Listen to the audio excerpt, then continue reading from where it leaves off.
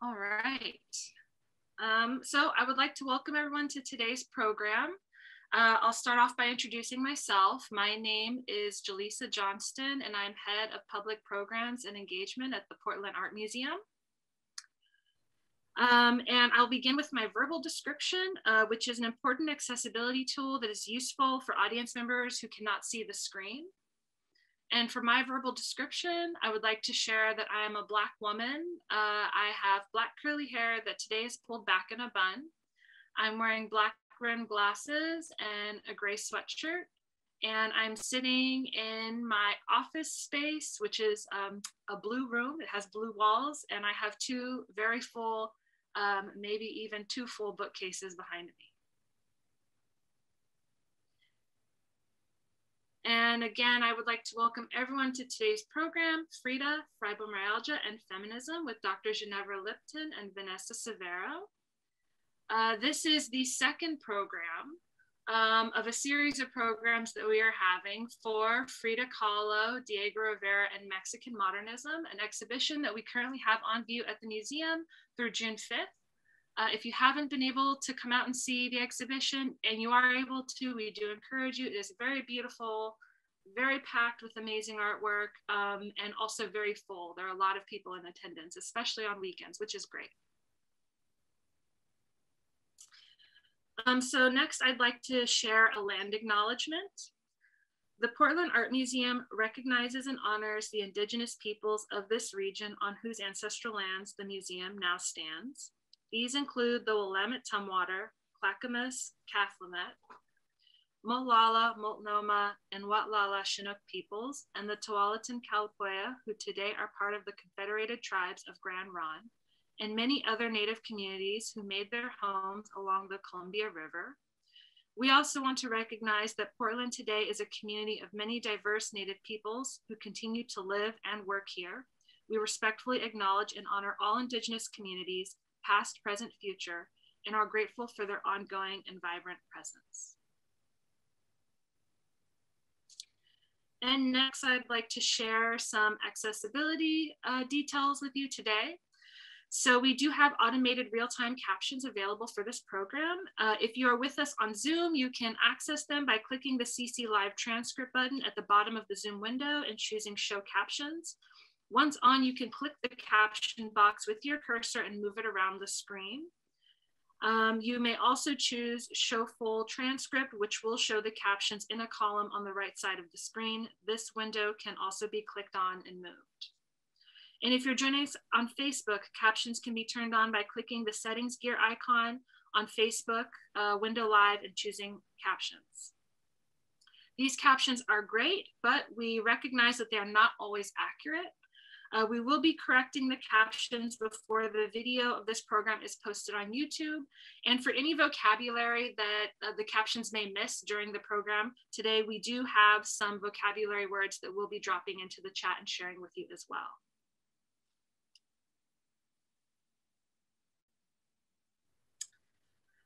And if you would like to utilize American Sign Language interpreters, please join us on Zoom, as Facebook doesn't always show them. We would like to thank our interpreters today, Sarika Metha and Dana Walls, for making this program accessible. And then if you have any questions or need any technical assistance regarding access, please notify us in the Q&A on Zoom and in the chat on Facebook. And during today's program, if you are here with us on Zoom and you have any questions for our presenters today, please enter your questions into the Q&A box. If you're on Facebook, enter them in the chat, and we have someone that will drop them in the Q&A box on Zoom for us when we get to the audience Q&A at the end of the program. And so the next, also sponsors, I totally almost forgot this. We would like to thank our sponsors, really important, we can't forget that. Thank you for the support in this program and all the other programs, as well as in the exhibition as a whole.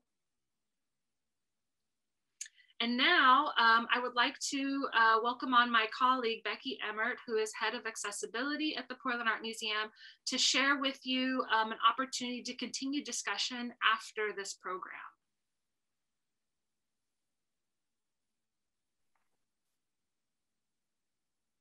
Hello, everyone. Welcome to our program today. We are so excited to be able to partner with the Curiosity Paradox, which is Grant Miller and Jonathan Paradox Lee. And in this partnership, we are going to be able to offer an opportunity for you to join in conversation and community with others after this program. And that's going to happen on Discord. And if you're unfamiliar with Discord, you can check the chat, and I've put in the link to the Discord server and the thread that we will be using today, and then also information about how to use it if that is new technology for you. The Curiosity Paradox are artists who are queer, non-binary, disabled people with white settler ancestry. They are organizers of the current iteration of disability representation, or DISREP, producers of the Desire Path Project, and co-creators of Threshold Practice, an assistive technology for theater, meetings, and any other time that two or more human or non-human people spend time with each other. Please check the chat for links on their website. And if you're interested, check their website for, they have an opportunity where you can sign up, and they will send out emails not too frequently, no more than once a month, to share about upcoming projects and information and ways that we can connect together. The discussion will continue during disability representation sessions this year, which are starting April 10th and continue through May 22nd. And the goal of that is, they've shared, we want to expand our understanding of what access means and think about how we can create spaces and a world where all kinds of accessibility are centered and valued. So please definitely check that out and learn more about that. And then the other part of the website that we would like you to check out is the Desire Path Project. And I had the pleasure and honor of partnering with them along with other disabled and non-disabled leaders in Portland who are considered access artists.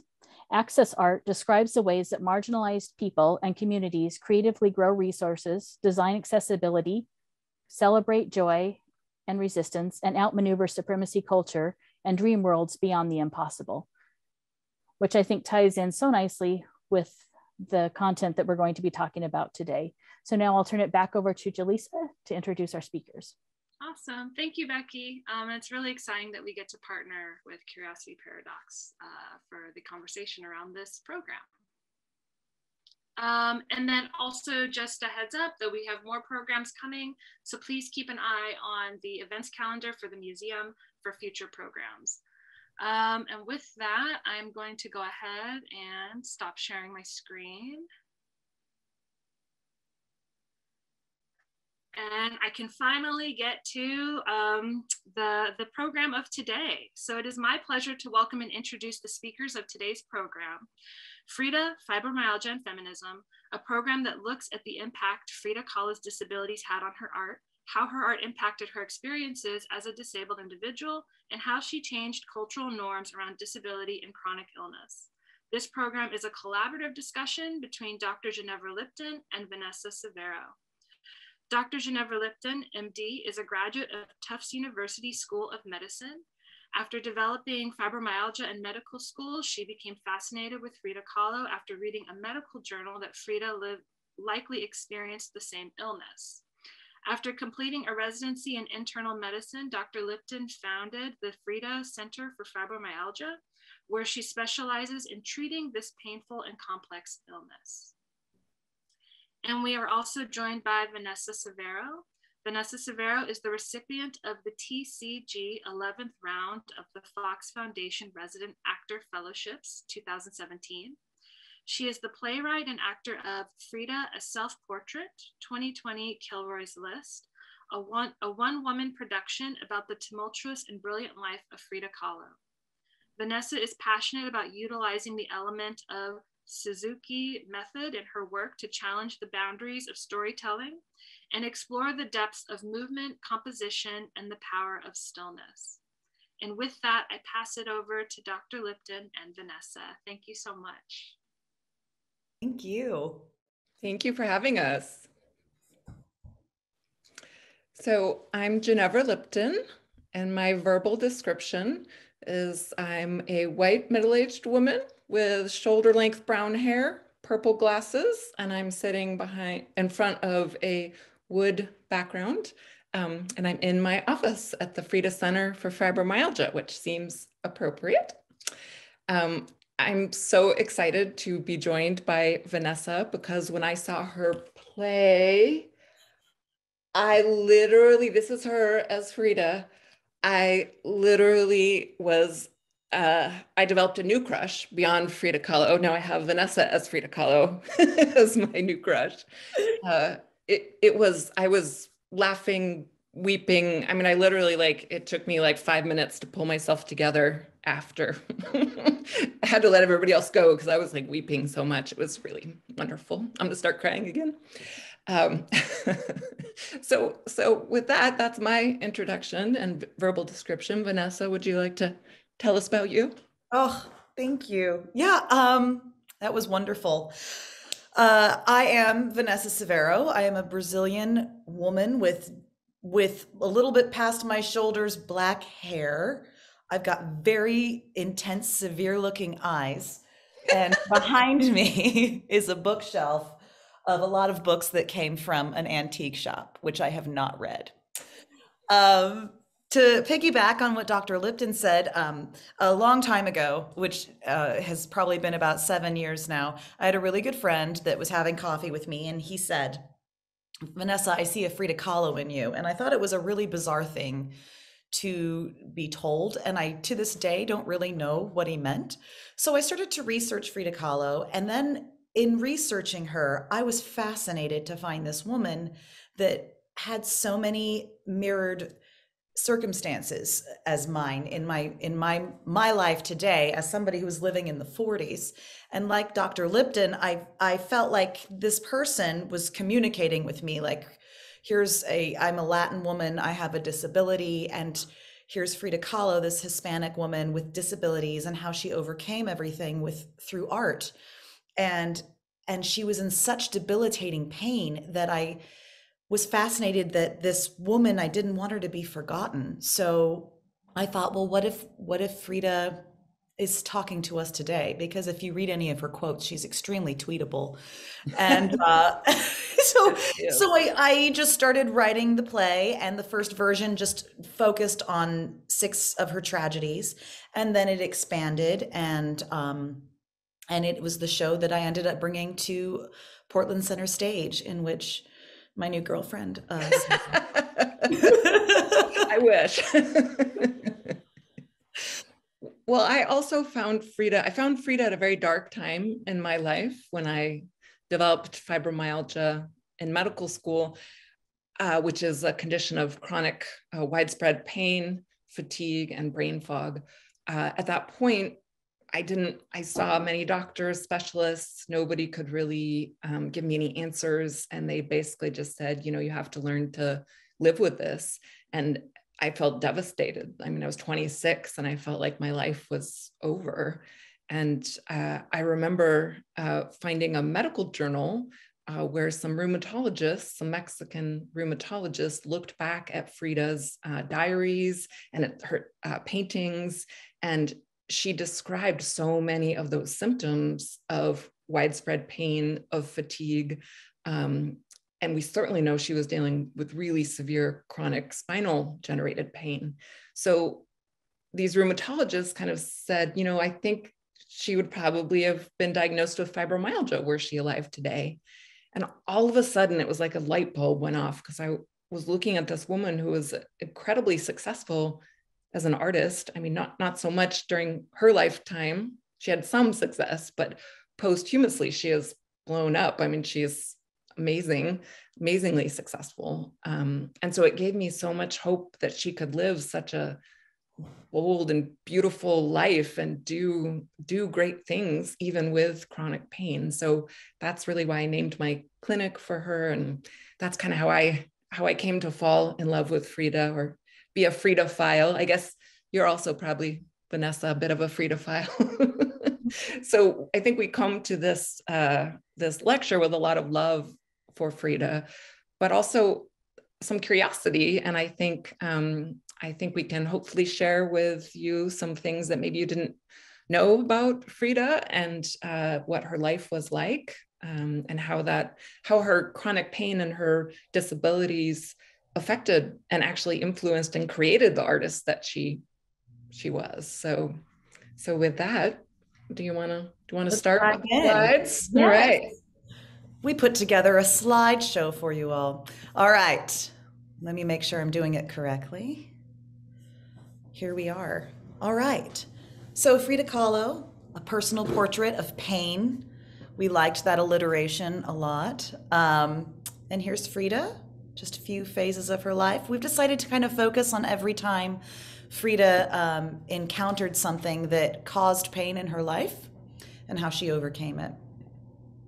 So Frida Kahlo was born actually on July 6, 1907, and this is Casa Azul, where she was born, lived most of her life, and actually died in this house.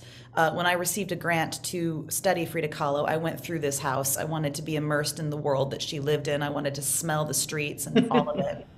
But the funny thing about Frida Kahlo, beginning at the very beginning, is that this is her actual birth date, July 6th, 1907.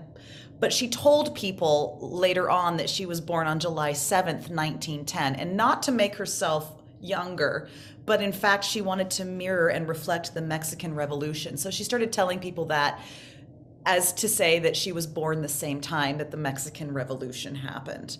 So she already comes in fireworks ablazing. Do you want to piggyback on anything with that, or do you want to? No, I think we can. Yeah. Go ahead. Yeah. So Frida contracted polio when she was 6 years old. This is her at 6 years old. And she started by telling that she felt immense pain in her right leg. And that's what she confronted her parents about. I do know from readings that I've done, as much research as I could have done on it, is that her parents, her mother, Matilde, and her father, Guillermo, they had very different views on her polio. Her mother it was a very strict household. She wanted Frida Kahlo to lay down a lot. She didn't want her to be in pain. Her father kind of was on the other side of the spectrum of that and really pushed Frida to move through the pain of polio. He had her do these rigorous exercises, which I'm not too sure what they are. In my play, I do Suzuki method to try to emulate that. But he also would make her ride a bicycle, which was extremely painful for her, but ended up working because instead of her being bedridden, like a lot of the kids her age were with polio, she ended up walking, but did maintain a limp for the rest of her life because of the polio. One leg just never grew as long as the other. And she also wanted to disguise it by putting on many socks on one leg so that they looked even. And I think what's amazing about how her father you have to think this was, still in the 19-teens. Mm-hmm. He encouraged her actually to go play with the boys, like go play soccer, go play in the street, to kind of help her be strong. So already at 6 or 7, she's kind of being kind of rebellious and being a feminist, And I thought that was so amazing. I just have this picture of her kind of running around in the streets with her one leg that's a little bit shorter and a little bit skinnier, actually, too. With polio, you get some muscle wasting. And I think she really did a lot of disguising of that with socks. And then in her later years with the long dresses and the long skirts and even pants, I think. But polio hurts. Post-polio syndrome is really painful. And she had pain in that leg her whole life, basically, after that. And that was sort of her first introduction to suffering pain, physical pain, I think, at a very young age. I'll also like to point out that she had 2 older sisters and 1 younger sister, but Frida was photographed more than any of her other siblings. Her father was very much into photography and found that Frida was a good subject. So he taught her very much how to pose, even at the age of 6, as you can see, which you will see lends itself to how she paints herself later on in her life. Indeed. So here's her family. Yes, she actually had 4 full older brothers and 2.5 two half siblings, and then of course her sisters that were her blood relatives. And this is a picture that's in the gallery right now, but the one I wanted to put up and I didn't, I don't think I have it here. It has Frida with the family dressed, and everyone, it's the family portrait, which everyone, made a great big deal of, and it took hours to get ready for, and it took an hour sitting in front of the camera. But this photo is Frida at age 18, and she is dressed in a full-on suit from her father, and so she is already doing this gender bending and dressing as a man for the family photo, for all time and prosperity, and she's very, very handsome in it. I love that. So yeah, Dr. Liptan, so Frida had this horrible accident in a bus that collided with a streetcar in 1925.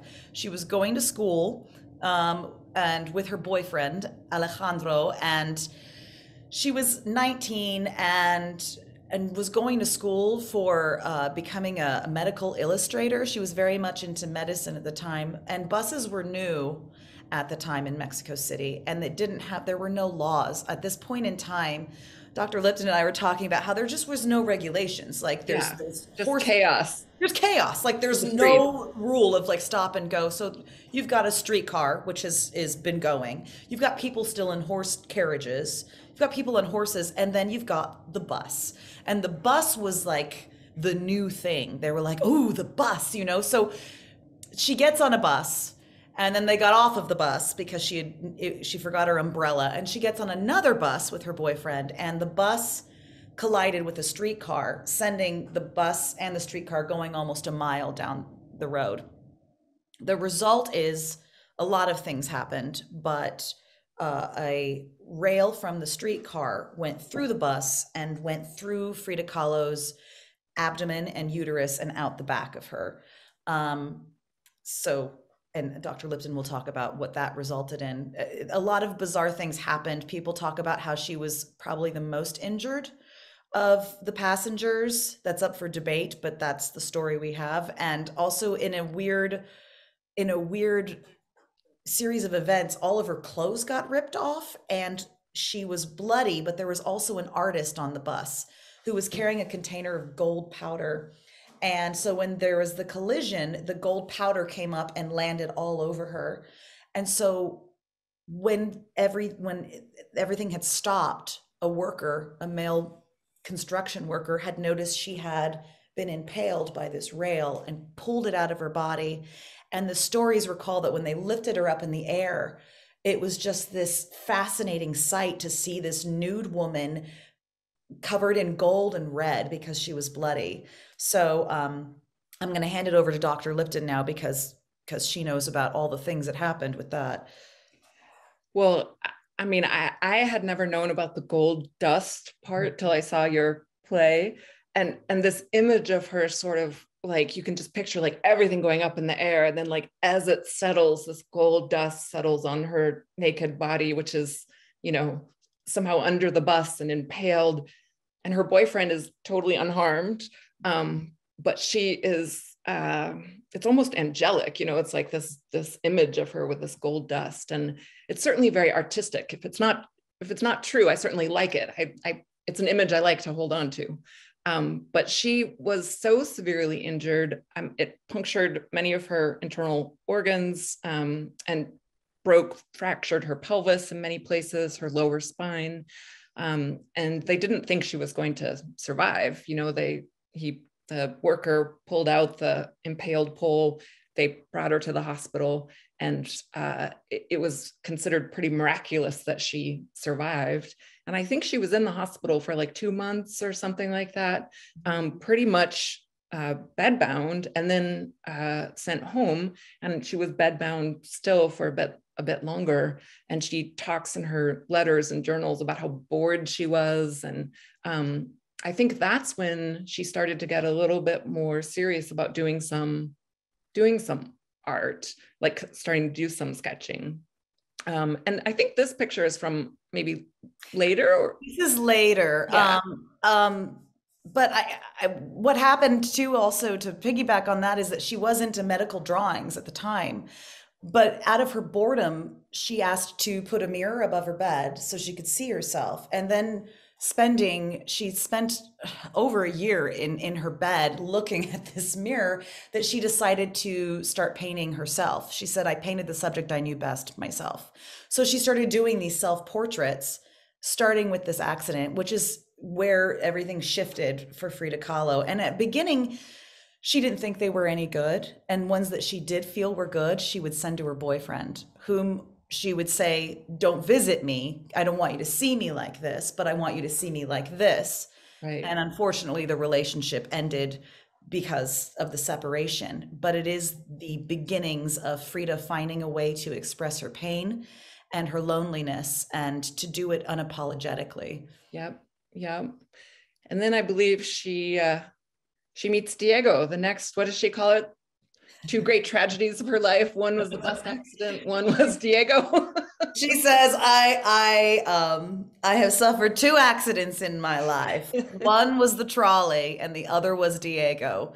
Diego was by far the worst. So we've put this in here because this is a huge shaping shift for Frida Kahlo. Did it cause pain? Absolutely. It's emotional pain. There was about a 20-year difference in their age. He was this huge towering man, about 6'3", 6'4". He was just enormous, and she loved the enormity of him. She said that his stomach looked like like he was hiding a shiny, smooth present in his stomach. I mean, she was just into him.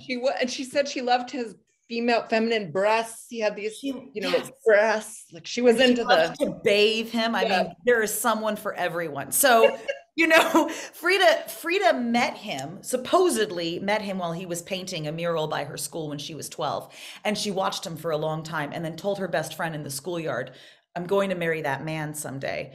And so by the time she was up and walking and out of bed, she went to where he was working on near a cathedral and painting, and she approached him with her artwork, her self-portraits. So brave.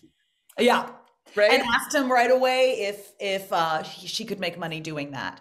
And his recall of it is that when she approached him, it was this woman with intense eyes and eyebrows that looked like there was a crow on her face. And so there was this attraction immediately. But within a year of this meeting, they married, and their parents called it the marriage between a dove and an elephant. I didn't realize how petite she was. In my mind's eye, I had thought she has such a big energy. Somehow I had thought she was like, 5'10". I know, she was right? only like 5'1", 5'2", 120 pounds. Yeah. So in comparison with him, such a different, yes. But she also, she loved him as an artist, and he really encouraged and supported her art in a way that was very impressive and very loving. Like she wouldn't have become the artist that she was without him. I think, his encouragement, his support, his promotion of her.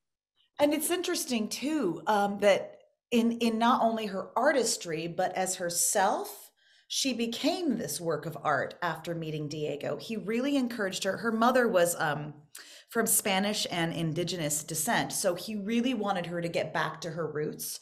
And so you start to see that once Frida is with Diego, her style changes and she starts putting these flowers in her hair. She's kind of making a crown for herself. And then she starts dressing herself in traditional Mexican clothing called a hupi, and these skirts that were layered and layered, which did two things. They disguised her polio and her legs and the unevenness of her walking, but also disguised, the loose shirts disguised when she had to be corseted in a plaster cast. So she was able to disguise what she was doing, but also kind of be this colorful, unique human that you didn't see anyone else in Mexico City at the time dressing the way that she did. No. And I love, they talk about when she and Diego visited San Francisco, when she walked down the street, it was like an event, like people were just like stunned. They'd never seen anyone like her with her dress and her, the way that she adorned herself.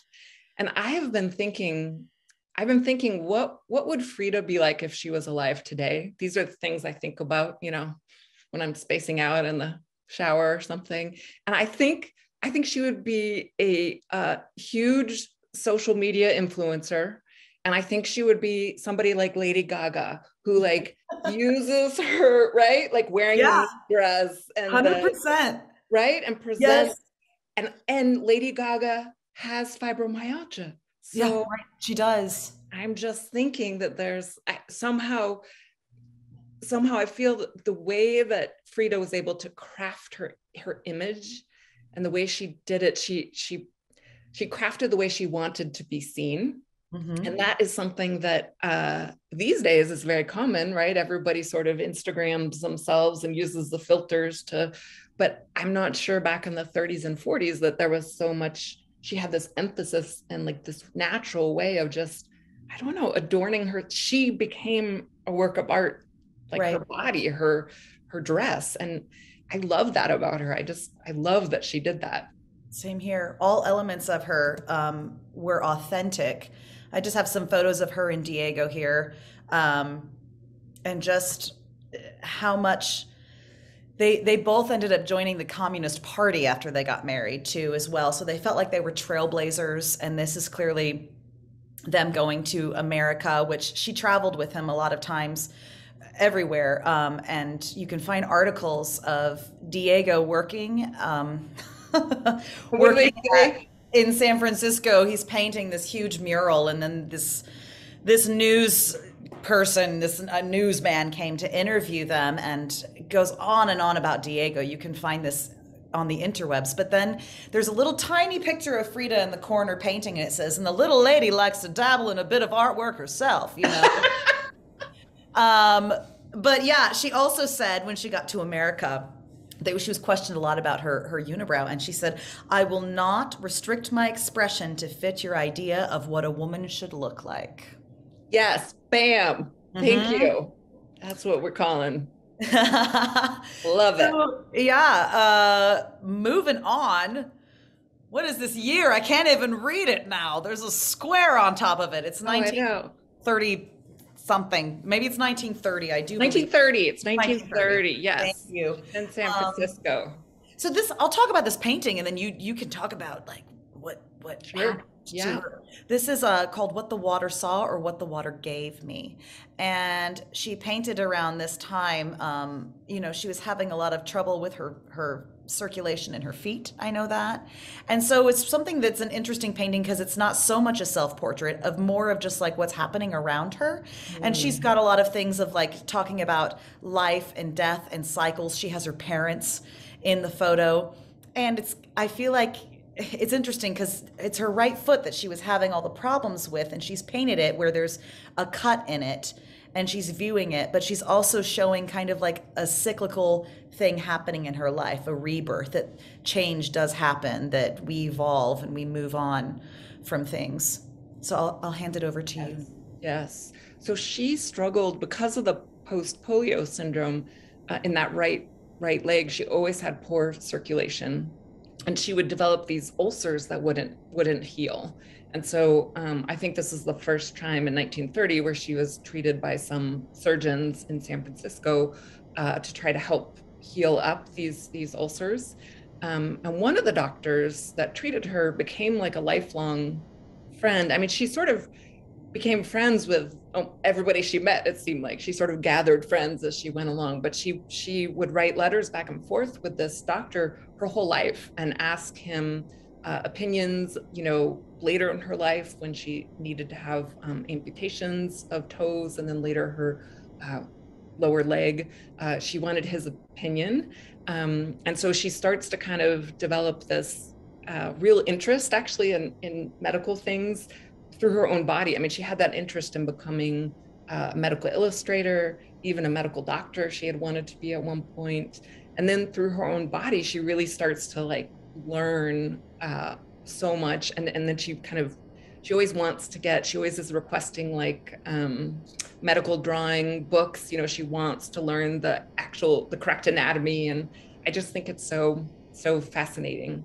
So this was the first time she's really treated for the ulcers, but they plagued her whole life. I mean, she was constantly having recurring ulcers and infections. And then ultimately, I think in like 1944, 1946, she lost several toes to gangrene. She woke up one morning and 3 toes were black and ready to fall off. And that was a continual, her right foot was a continual battle for her. Thank you. So here it is in 1932, 2 years later, and she was in Detroit. Now, Frida Kahlo suffered, as we know so far, 4 miscarriages. And at the time, she wasn't sure what was going on. She thought that, as you can see in this portrait, she's had a miscarriage, but as you can see, her fertility, she thought was slow. Therefore, there's a snail attached to her. She's got the, a fetus of a young child. She's got her uterus in there. She's got a flower, a jacaranda flower that's on the ground, which is popular in Mexico, and her pelvis. And then there's like a sort of medical machine. I've never been too sure as to what that was. But the reason for the miscarriage is because after the accident, the bus accident, what had happened is when that rail from the trolley went through her uterus and she healed up, she healed to where the uterus had tightened up. So there's scar tissue in there. And every time she was pregnant, she would get towards the 2nd trimester and it couldn't expand to hold the child, therefore she'd miscarry. But she put a lot of guilt on herself about it. She said she wanted a little Diego, and she continued to try for quite some time.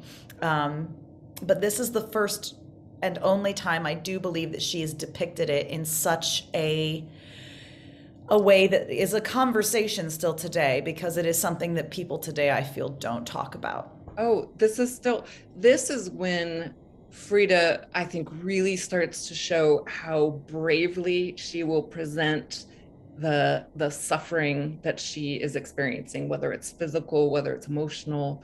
I mean, this is such a,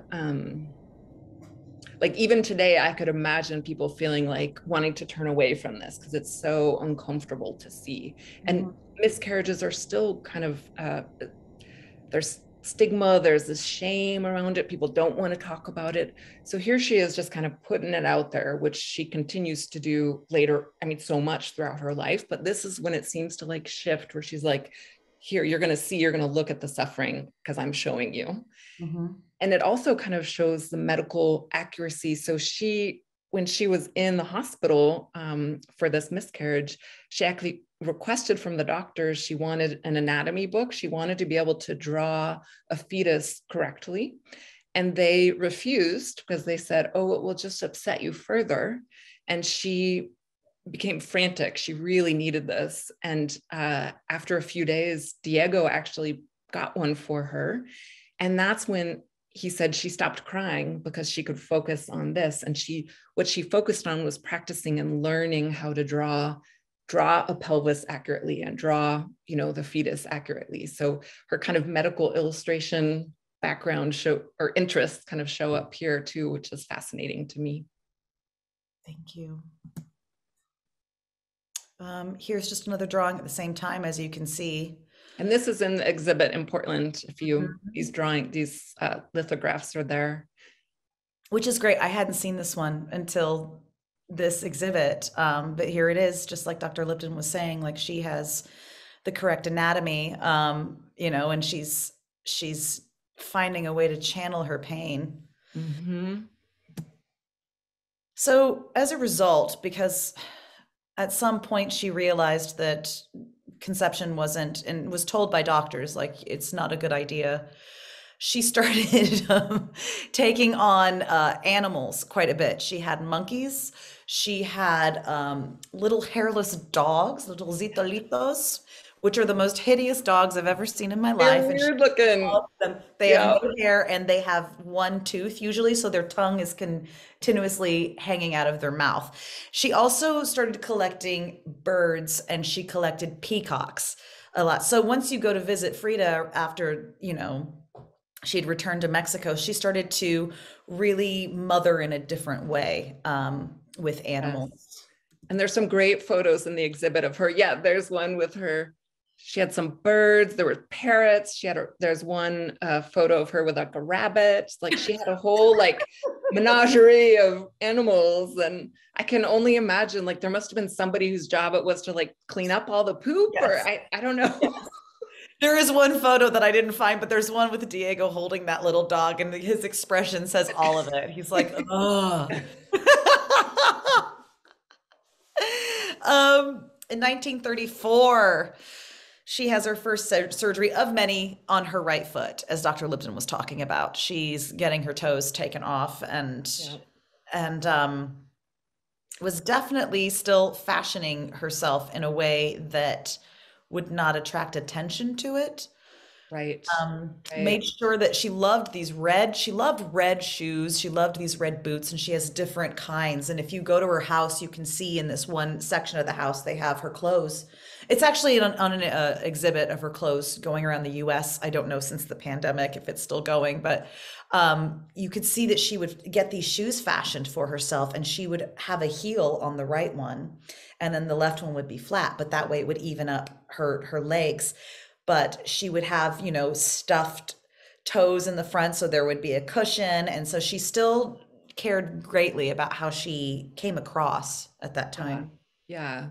And she at one point, for either this surgery or maybe the surgery and a later one, she would be in the hospital for prolonged periods of time. And so she would decorate her hospital room with all this art, and then all her favorite communist leaders, and then some of her own art. And apparently she would kind of be the hostess with the mostest, and people would come, like, you know, drink tequila with her, and she would like regale people with stories. Or she apparently was a wonderful listener and she'd ask people to tell her about their childhood, and she would listen for hours. And so she was not just a great visual artist, she was really a very fascinating storyteller. And apparently she swore like a sailor and made up her own kind of words. She used like Spanish words kind of differently, and she just had a very fascinating way about her. And so not kind of ladylike, you know what I mean? Like she just was so, I just have the, you know, there's pictures of her like smoking her cigarette and drinking tequila. And I was like, I just would love to have hung out with her for an evening and heard her stories. Yeah, she was known also in the hospital to be very flirtatious with the male nurses and doctors as well.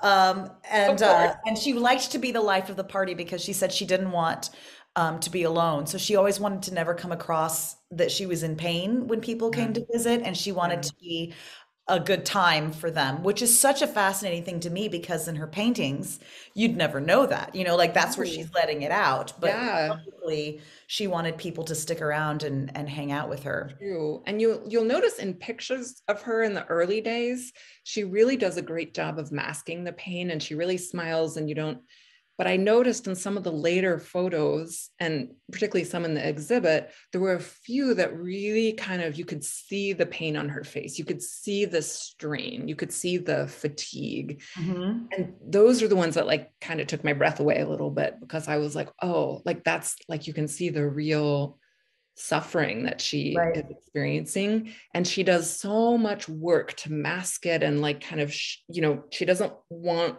her physical appearance to be any different, or, you know, to accentuate that she's suffering. But then you're right. You look at her art where it's like so obvious, you know, there's tears coming down, there's, you know, blood leaking from her abdomen, there's, you know, needles in I think we get to that one next. You know, nails on her. Yes. I mean, this is a person in agony. And there's so much leading up to this as well. Like something that I didn't put in here, but I think it's important to mention that her and, you know, she caught Diego having an affair with her sister. Now they both had a very kind of open, wild relationship. She slept with men and women openly. She was openly bisexual. And, but when she caught Diego in bed with her sister, her younger sister, Christina, she divorced him. And so in that time, I feel like the masking did come off to an extent, Now, they were only divorced for 1 year and then they remarried. But within that year, she did an interesting thing where she knew he liked her long hair. She knew he liked the flowers and the way she was dressing. So she cut off her hair and put on men's suits for about a year just to be like, yes, I know. I love that. Like, screw you. So when they got back together, she did a fun mix and matching thing artistically where she would wear pants with one of her blouses, and sometimes she has flowers in her hair, sometimes not. But I've noticed, Dr. Liptan, that after they got back together, that there isn't so much of that facade or patina that she put on in photos. Right. She just let herself, what she was feeling. Yeah. Which, I mean, good for her, because it's exhausting to hold that in, And I think her art starts to become even more and more bold and like showing both the physical representation of the suffering and pain she feels, and also kind of the emotional piece. Like this is the Broken Column, one of probably my favorite of her works. And she represents herself that's actually a metal corset, which accurately reflects, I mean, she was in, I think, 36 corsets during her life to be immobilized. And this one was steel. So she had these steel bands that she lived in for months on end.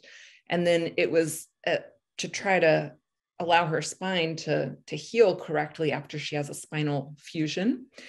And what's interesting to me from a fibromyalgia perspective is, fibromyalgia is really more widespread pain. And in this painting, she has those nails throughout her body, all over, sort of showing the all over level of pain that she was experiencing. And interestingly, some of those nails are in the actual tender points that we use to diagnose fibromyalgia. So I feel like this painting is like the best visual representation of what fibromyalgia feels like, between kind of the obvious suffering and the agony that she's in, the tears, and then kind of the barren wasteland behind her. I mean, this is just such a intense description of physical and emotional suffering. And it's just an astonishing art, if you ask me. I'm a little biased, but I think it's I love this one. And I put it in my play. Like, I love it so much, but I also love that she challenges us to see ourselves in her, with her point of view looking straight at us and telling us not to look away, that this is what it is. Now, one thing that she did do in this painting, and then she changed it, which I always kind of find interesting, is that she did paint herself completely nude in it. And then later she says that she painted a hospital sheet over her lap to keep some mystery. So good for you, Frida. Yes. But at the same time, too, that she was using, with this corset, she also had to do a chin strap under her chin to elongate the spine, sometimes 8 hours a day. Yeah. So, and sometimes she would have to hang, like she would hang from, she'd be like supported here, and then the rest of her would just be hanging for hours. I mean, what she went through was amazing. And up to this point, she's had almost 30 surgeries in her life up to this point, which leads us to her 30th surgery, having her lower limb amputated. As Dr. Liptan said, that it had become gangrene. I won't go into the medical details of that. I'll leave it to my doctor friend to tell. One thing I will talk about what's happened here. So the best story I heard in Mexico City about Frida Kahlo and this amputated leg is that she had this boot fashioned to match her favorite shoes. And of course, there's a heel still on it. And she did all of this to sort of disguise the disability and the fact that this leg has been removed, and she went back to dressing in her skirts and her flowers on her head. But then she did this really fascinating thing. If you look on the shoe, if you look there's a little bell tied to it. So she tied a bell to her shoe, and they said that you would see Frida coming down the street, and she just looks like this like goddess, this tower. And you'd be like, oh, it's Frida. And then you would hear ping, ping, ping. So everyone was like, well, what's that? So she's like calling attention to it, but also disguising at the same time. Yes. And she bravely really, she fought really hard to have, to find a way to not amputate the limb. And her doctors had been recommending it for several years prior to when she did it. And she only did it because it became truly infected and was going to kill her if it didn't come off. So she really didn't want to do it. And she afterwards after the surgery, became really deeply depressed. And I think she rose to the occasion and had this boot made. And there's stories of her kind of dancing and saying like, look, I can, move around again.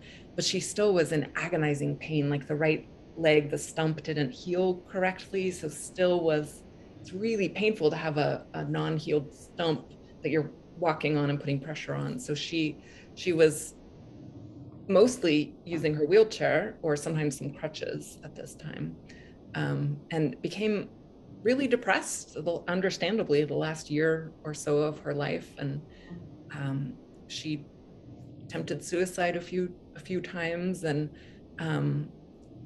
isn't painting very much.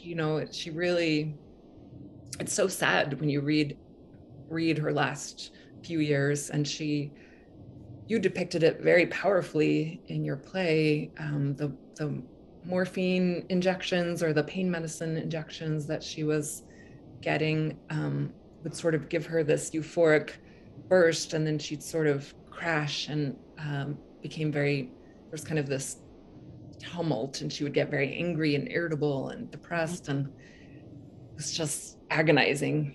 Yeah, at this point, a lot of people recall that she was self-medicating a lot. So because she was in so much pain at this point, that she was drinking copious amounts of tequila, and then she was injecting herself with lots of medication, which was not not scaled out to what I think it should have been. So there's always a lot of debate as to when she died, if it was an accidental suicide, if it was on purpose, or if it was pneumonia, right? Or pulmonary disease. Pneumonia, and then pulmonary embolism is actually what's listed on the death certificate. So as you can see, like, her leg was amputated, and she became very depressed, and a year later she died. But before she died, she was bedridden, but had her first and only exhibit of her artwork in 1954, and she wanted to attend. And so in attendance, they lifted up her bed and brought it to the art gallery, and she was in the middle of the art gallery, and her artwork was all around. And they said in that way, she was almost part of the art itself. And they said she was in good spirits, telling people to get her shots of tequila. And so, as Frida, you would expect, went out with a bang. Yes, I love that she did that. There's just because she really wanted to attend, and they were like, "You're not well enough," and she was like, "Well, take my bed there." And I'm like, there's just something so beautiful about that. Like, she recognizes she can't get out of bed, but she's not going to let it stop her. And that's, I think, the power. And I think that's where me and so many of my patients and other people I've spoken to with chronic pain, that's what they respond to, is her sort of strength and like, well, okay, I'm still going to do it my way. It might not be what society thinks it should be, might not be. I mean, has any artist ever attended their gallery opening in their bed? I don't think so. I think she was the first. She she's probably the last. I mean, I don't know if anyone else has ever done that, but she just forged her own path at a time where even just being a female artist wasn't that common, but she did it her way, and like with a bang, indeed. With a bang. Bang. So as we were saying, like, she didn't sell a lot of artwork while she was living, but we wanted to end on this note, which maybe you all have seen in the news just recently. It happened in November, but at Sotheby's, they had the auction, and this is Diego on My Mind, and it sold for $34.9 million just this last November. And Dr. Liptan and I were talking about how our emails were exploding at the time. Yes. And I love that it's more than Diego's art ever. I mean, Diego's fine. He's, I understand he's important, and in Mexican and, mural art. But I'm a little biased in that I love that she, sort of like the little lady who paints on the side, is like, no, I'm the big art star. Right. Like I just sold a painting for $35 million.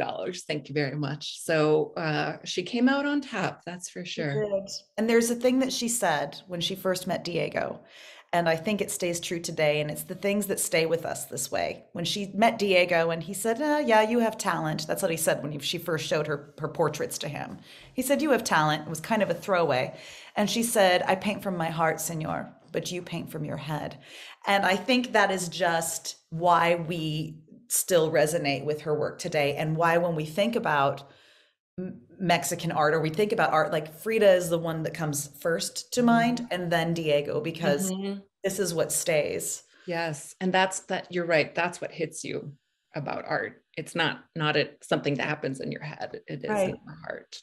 And I will say that you also accomplished that in your play. It hit my heart. And I know I encouraged a lot of my patients to go see your play. Actually, I was like, you have to go see this. It was amazing, because it spoke so much to my heart. Well, thank you for reaching out to me and asking me to do this. Yes. And to Portland Art Museum for hosting this.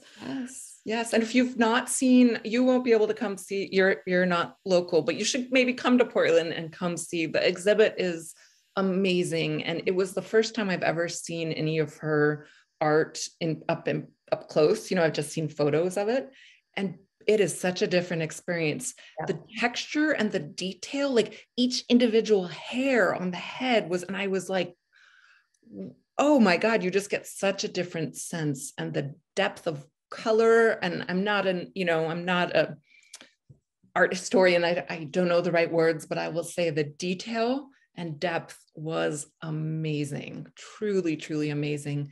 And they have some kind of costumes, like clothing, like she used to wear, the traditional Mexican clothing. And then some photos, a lot of photos of her. And then some things from Diego too. But I really encourage you to go see, if you haven't yet. It's truly a magnificent exhibit. Thank you so much. Awesome. Thank you both. Is it okay now for some audience questions, or? Sure. Cool. Awesome. So we have, so just a reminder, everyone, if you're on Zoom and you have a question for our presenters today, please enter into the Q&A. If you're on Facebook, just enter into the chat, and we have someone that will submit them over into Zoom for us. Now we already have a few questions. But I'm just going to be like a little bit selfish and start off with my own question that I really ask. Which first, it's just a comment. One of the things that I love about your discussion is it was this really full look at Frida Kahlo and like living a life that is both dealing with pain and like, chronic pain. But also like looking at the resilience, but also looking at how vulnerable that is. It was just this like really nice, realistic balance of seeing like humanity in someone. And the reason I lead with that is because my question is for you both, and it's kind of, I'm still trying to get my words together, but I'm curious about how you in your own practices sort of challenge the romanticization and mythology that's built up around Frida and around her pain in your own work. I would really love, and I know you both do that, so I'd love to just hear you elaborate more on your practices and just how you keep it a very grounded sense of both strength and resilience, but also like really acknowledging that, pain is pain, and it can be very difficult to move through the day or move through certain moments. Do you want to start? Sure. For me, like I said, the first time I wrote the play, it was just about Frida, and that's great because there's so much there.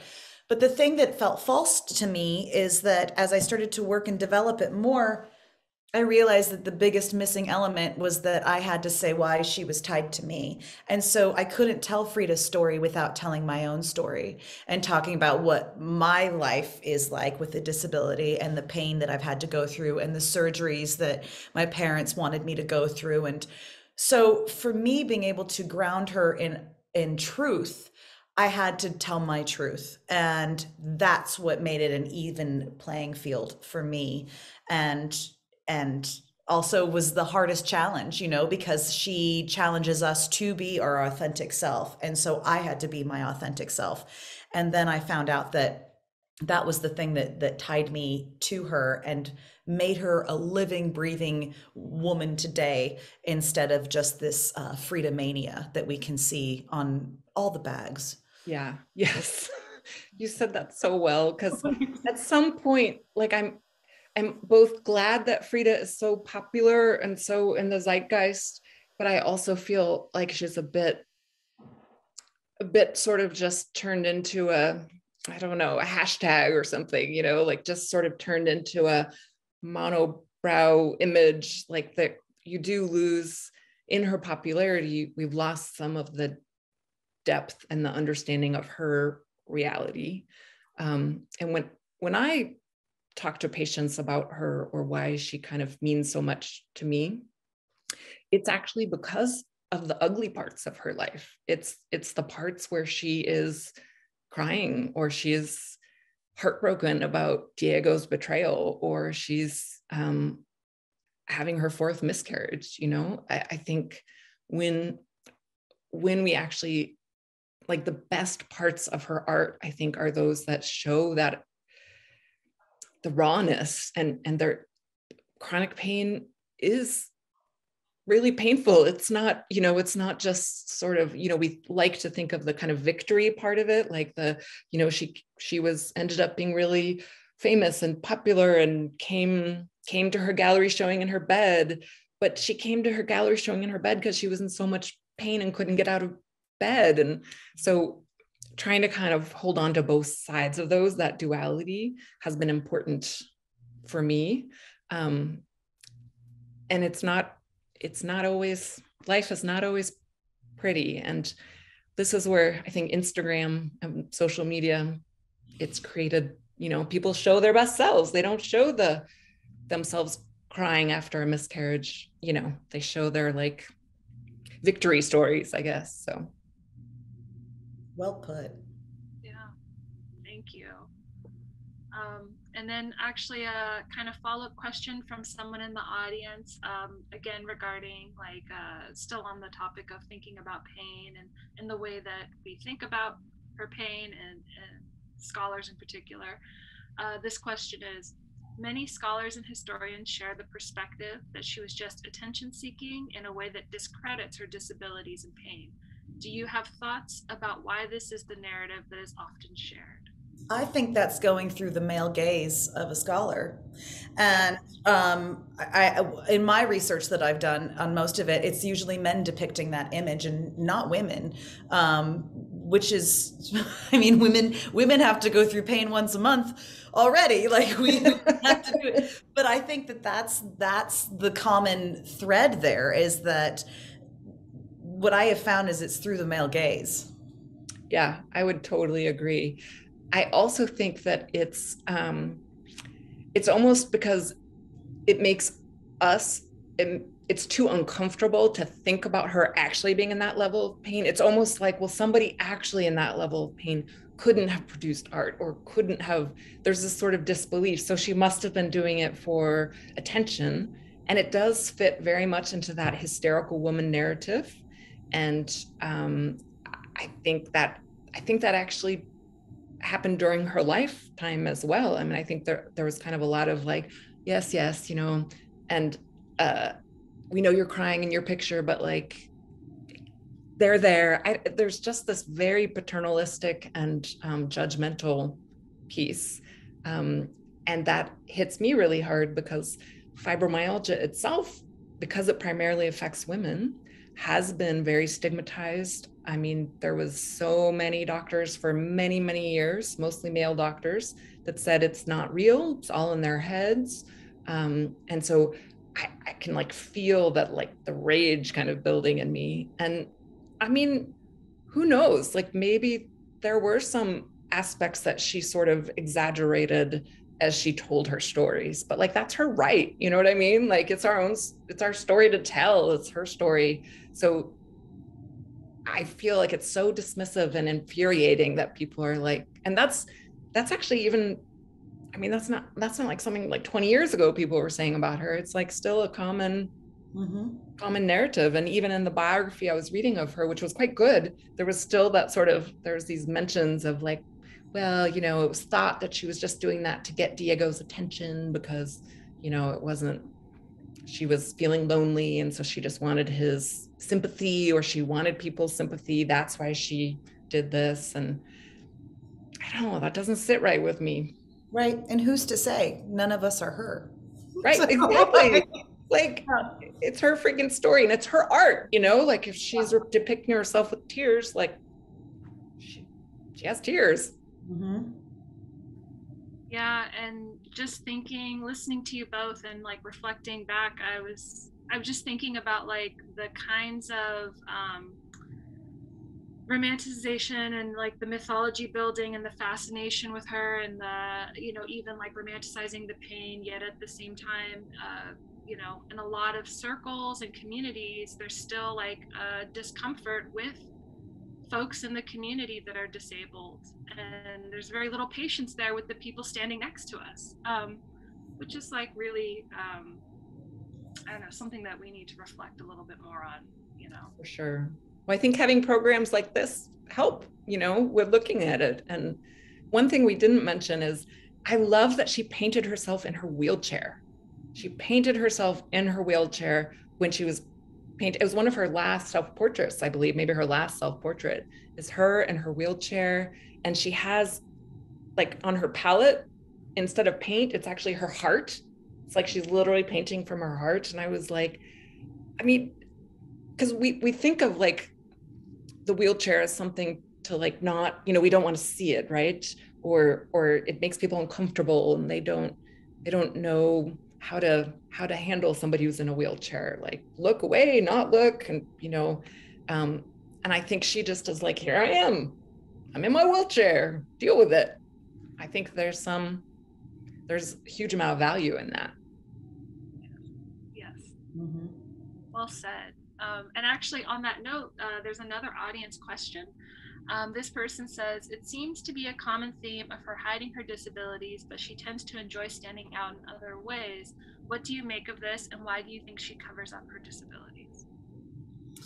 I think we all have a disability, and you know, whether it's external or internal or both. And I feel like to be able to navigate society, we have to find coping mechanisms, right? I know I grew up wanting to find pockets in everything that I had so I could make friends, and then when they saw my hand, it wouldn't be this like weird thing. So I think that it's the same vein as that she had coping mechanisms to be able to integrate into society and navigate that. But also that authentic part of herself was like, but this is who I am also. Yeah. Like tying a bell. That's her own quirky way of saying like, there's something different about me. Like you figure it out. I love that.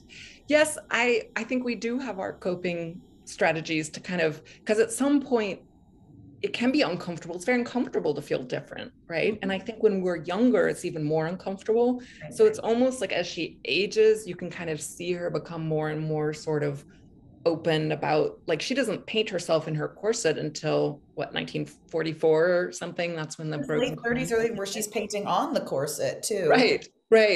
But it's like her other self-portraits are like, you know, kind of more neck and above, like she wasn't really focused so much on that until later. And then it's almost like later in life, you become braver and able to kind of talk about show the difference. And I know for myself, when I first developed fibromyalgia in medical school, I felt so much shame about it. I didn't want to tell anybody. I didn't tell my friends, my colleagues, my teachers, because I didn't want to be judged or treated differently. And then it's only kind of later in my career and my life where now I sort of have made a career of talking about my fibromyalgia and trying to draw attention to it as an illness. And I'm very fibromyalgia forward, I would say. So I think it's a bit also of waiting until you feel brave enough to talk about it. And with some disabilities, you don't have that luxury. You know, there are certain ones that you can't, you know, kind of hide and then show when you want to. So I think sometimes there's not that, it's just sometimes more obvious and out there. But it seems like as she matured, she was able to more, I don't know, feel more comfortable with showing her differences, I guess, and almost kind of highlighting them. Right. And in that way we find our people, right? Once we finally do that, we're like, and I wonder if people came forward and was like, I'm suffering from this as well. You know, we don't know, but I would like to think that experience does open it up to finding like-minded. Yes. That's true. That's a good way to think about it. And this next question is actually more specific to one of the last works that you showed. So the painting with the nails and the column for the spine. On the painting with the nails as a representation of fibromyalgia, I wonder how you understand the painting's balance of pointed pain, the nail, and the chronic generalized pain over the whole body. Is it both? I think it is both. And in that, there's actually a lot of spinal pain too. I mean, if you think about like that broken column, so you can, when I look at that, I see sort of the significant spinal pain that she was dealing with, and also the rigidity that she kind of had to hold herself in, and then sort of the restrictions of that corset.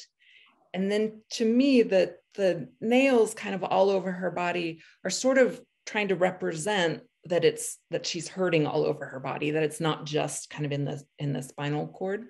But it's possible that those maybe were kind of more points that she actually identified. I mean, she spent a lot of time examining herself and looking at herself, and maybe there were some more points specific. But to me, the nails and how widespread they are kind of represent the widespread nature of the pain that I think she was experiencing, along with that really localized spinal pain, which is a whole different ball. Right. I mean, she had fibromyalgia plus. I mean, she had the post-polio, the foot pain.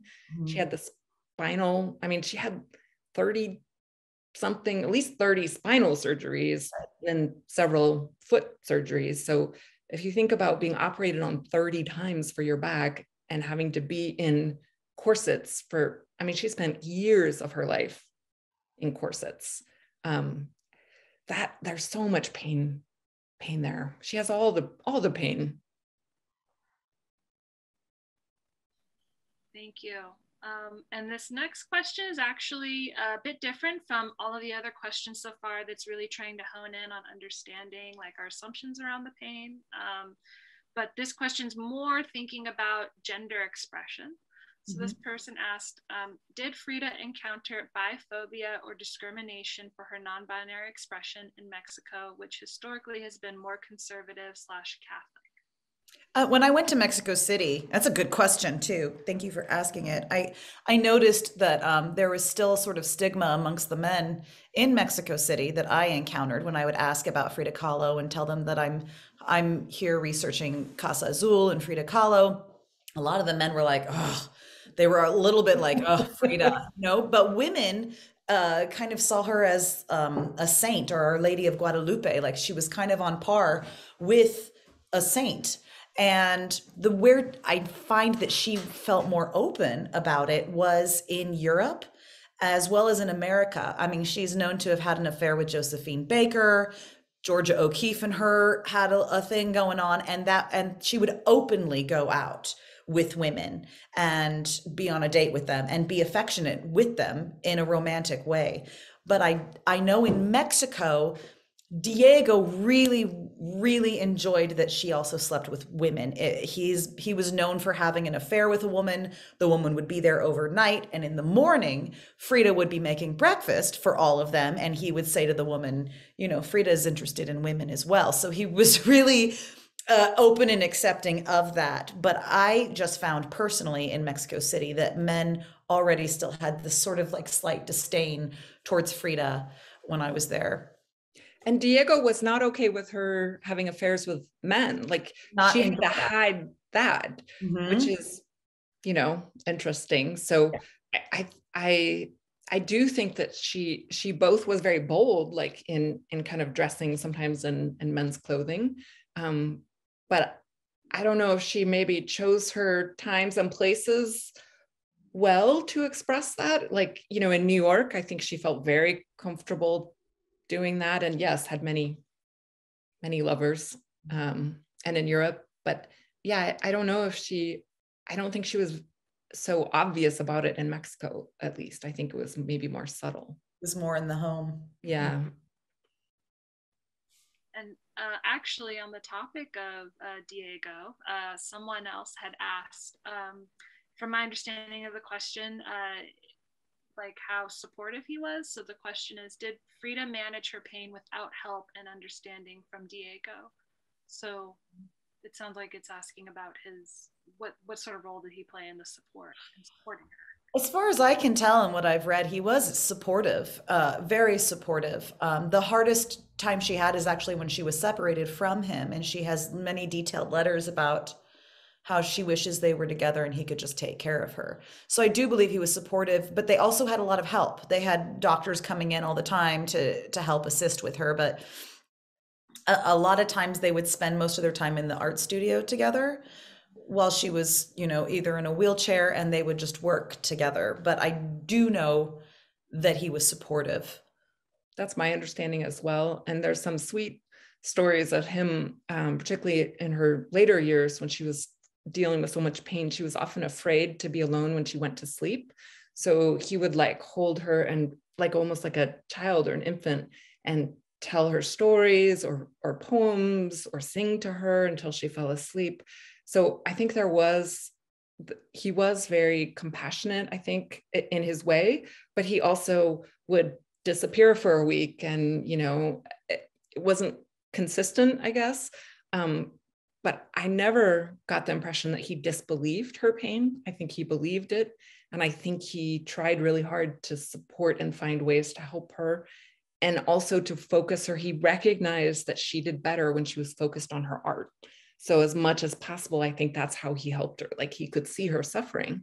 And in fact, the nurse that was with her last year of her life would tell her when she was upset when Diego was gone, she would tell her that, Diego cries when he hears you cry. So sometimes he has to go away because it's too hard for him to see you hurting.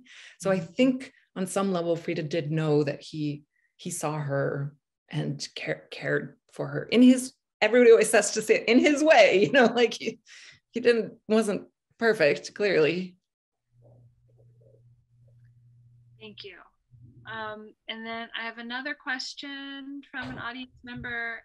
What are your reflections on the opinion that she also had sorry, I might mispronounce this, bifida? I'm sorry. Bifida. Mm-hmm. I've heard of that. Dr. Liptan, I've heard of that. I haven't, I know that it's an idea that's been presented. Yeah. I haven't heard that with her. So spina bifida is where there's sort of an incomplete development of the base of the spinal cord or the vertebrae. And there was some possibility. I think what happened is when she had her pelvis crushed and they were trying to kind of put her spine back together, the report was it didn't quite fit back together right. So there was they thought maybe there was a little bit of genetic malformation there, and maybe that's part of why it didn't heal up. But that's as far as I know, because she didn't have any spinal issues prior. So yeah. I don't think that's, I think she just got so crushed by, a bus or a, trolley bus. Mm-hmm. Trolley. Yeah. Impaled, you can imagine that this would deform the vertebra a bit. So. Mm-hmm, mm-hmm. And then let's see, we've got a few more questions. Let's see, how about this one? This is an interesting one. Do you know where the money for her art sales goes to, and are there charities or programs in her name, such as, pain research or such. What I think, and I mean, I don't know where the money goes to exactly, but I think this is an interesting question in thinking about capitalization on an economy around her depictions of herself and what that means for, I don't know. It's an interesting question, and as with much artwork, it ends up in some person's house that they can appreciate. We all know Madonna has one, and good for them. But yeah, like this one that was purchased, it's in someone's house. That is, Right. it's a personal artifact, and then so there's artwork in very wealthy people's homes, and then I just know of the ones that circulate through museums and go with exhibits, but I don't know of any. I wish there was. Here's what I wish. Dream world scenario. There's a Frida Kahlo, Lady Gaga Institute for Fibromyalgia and Chronic Pain Research that is funded by sales of her art. I don't know. Or Lady Gaga could just donate some money. That's my, but alas, I do not think that there is anything of the sort. Yeah. And then I really like this question. It's sort of, I think this is a nice way to maybe close. This person asked, what Frida Kahlo quote and or painting speaks to you the most? Wow. That is good. Oh, there's so many. Oh, goodness gracious. I'm going to pull this one up here. So do it. This is what you ended your play with. That's my favorite too. I don't mean to steal your thunder, but I used to think I was the strangest person in the world, but then I thought there are so many people in the world. But then I thought there are so many people in the world. There must be someone out there who feels bizarre and flawed, like in the same ways I do. I would imagine her and imagine that she must be out there thinking of me too. Well, I hope that if you are out there and you read this and know, yes, it's true, I'm here and I'm just as strange as you. Thank you.